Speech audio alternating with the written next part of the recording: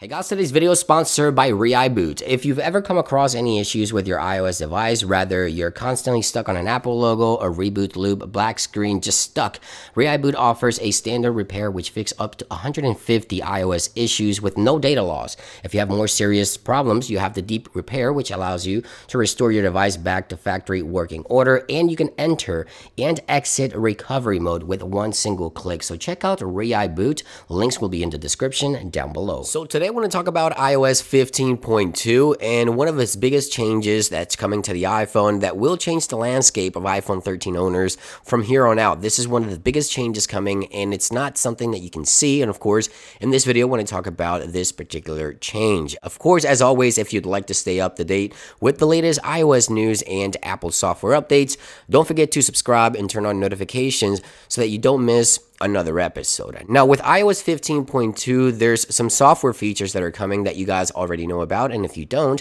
links will be in the description for my entire beta coverage. You'll find out everything that's new within the software. Just to mention a handful of features here and changes that are coming that are major to the platform is things like communication safety. So if you have children under your Apple ID, this is going to be a major change coming to the platform here within iOS 15.2. So now you have that available with the software. We have a new redesigned notification summary on the lock screen of iPhone, which I'm really digging. I think you guys are going to really enjoy this one once the new software is available to the general public. We also have, of course, one of the big changes to privacy with iOS 15.2. We have the app privacy report where you can track your applications, what they're doing in the background. If they enable the microphone, the camera, anything that's happening, you'll know at what time it's happening, even with websites and things like that. So everything that's happening in the background, what you do on your iPhone, you can actually see it here on the app privacy report with a graphical user interface that's user-friendly, which is super cool and handy. Major update happening here. Now, there's also updates to emergency SOS in case you didn't know. If you press the side button 5 times and you try calling emergency services that way, the countdown now starts from 8 instead of 5. In case you did that by accident, you can actually have more time to stop that emergency call. There's also a big change happening here with a digital legacy. You can pass down your digital legacy, so when you pass away, someone of trust can take all your personal data and get rid of it if you wish to do so, or do whatever it is that you wish after you pass away. So digital legacy. We have some other minor changes to the Apple TV application. We now have a store tab here, so you can rent and purchase directly from that tab. And one of the biggest changes in the camera application, we now have a new toggle for micro photography. When you get close to a subject, it appears right there on your screen. Super handy. Been using that one for quite some time. Now, aside from software updates and software changes, as I mentioned, this software has one major change that you can't see. Now, what is that change? Well, you might have heard the headlines when Apple launched the new iPhone 13.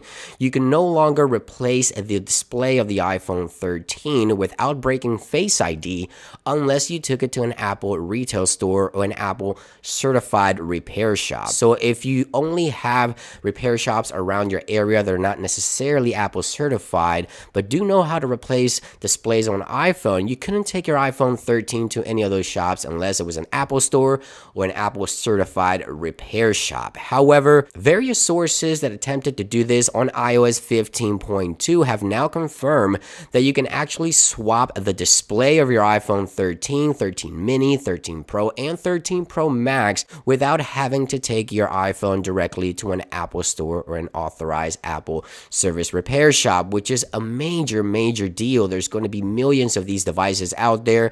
You can break your device somewhere where there isn't an Apple store, somewhere where there isn't a certified Apple repair shop, and then you would be stuck, because if you do replace your iPhone's display, at least on the 13 that is, you won't have Face ID, and that's a big deal. Obviously, that's one of the major security sensors within the iPhone, and you want that working, obviously. So within the latest iOS 15.2, Apple is no longer restricting users for doing that. So now with beta 3, and hopefully this sticks around for the official final release of iOS 15.2, you should be able to replace the display of your iPhone 13, as I mentioned, all iPhone 13 from mini all the way to the Pro Max, without having to hinder the Face ID user experience in pretty much break Face ID. So hopefully Apple continues with this. Apple even went as far as starting a new self-repair program, which should be starting early next year. Definitely getting on board with that. Of course, after iOS 15.2 officially drops to the general public,